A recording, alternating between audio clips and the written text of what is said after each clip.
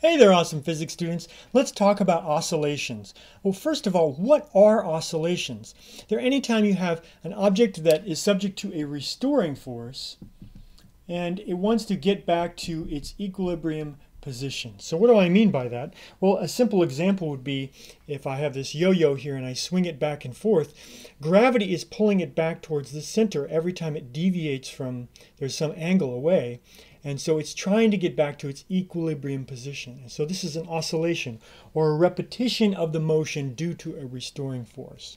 So if you remember back when we talked about forces and their potential energy functions, anytime you have a potential energy function that has a valley in it, like this, and this is potential energy plotted against position, it's going to have a stable equilibrium point here.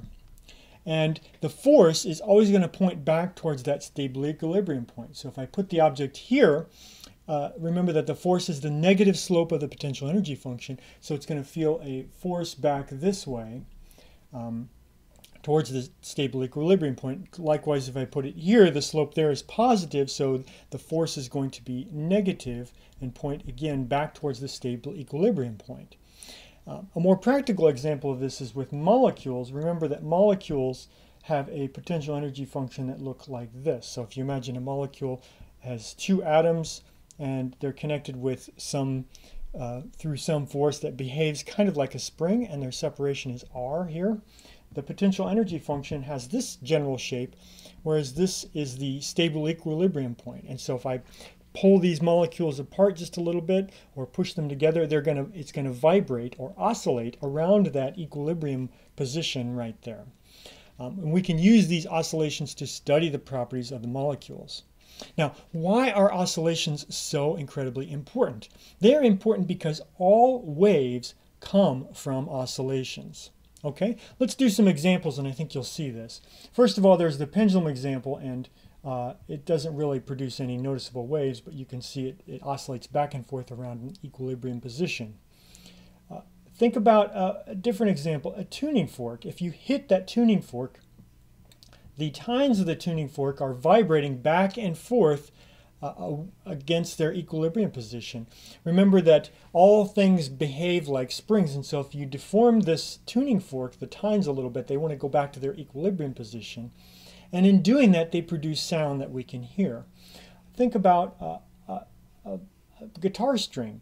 If you take the guitar string and you pluck it, it's going to vibrate around its equilibrium position, which is just straight, up and down. And again, that produces sound that we can hear.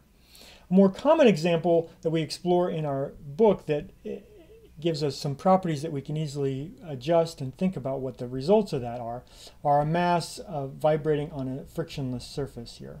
And if you pull that mass away from its equilibrium position, it's going to oscillate around the equilibrium position. We can study what the properties of the oscillations based on like what happens if we change the spring constant or what happens if we change the mass.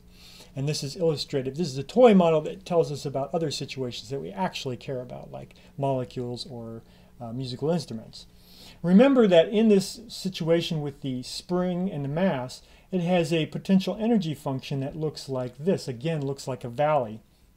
And that's because that potential energy function is 1/2 kx squared. So you'll recall that x squared gives you a parabola, which is a nice valley-shaped potential energy function. Now there's a couple of quick vocab words we need to talk about here with waves, or with oscillations, excuse me, that are common to waves too. And that is the idea of the period, which we use the capital letter T to denote. And this is the time for one repetition. And this is going to be measured in seconds. There's also the frequency, which we use the letter F. Sometimes we use the Greek letter nu. This is like a sideways, it's like a falling over V, but it's not a V, it's a nu, and Greek letter. And that one is frequency, and that's going to be well, you can think of this as how often the thing repeats, or how many times it will repeat in 1 second, or it's going to be measured in cycles per second. But cycles aren't really a unit on their own, and so really this is like 1/seconds. But a better unit for 1/seconds is hertz. And you've heard hertz before. like radio stations will be advertised at 99.7. The 99.7 is 99.7 megahertz, or 99.7 million cycles per second that radio waves are oscillating.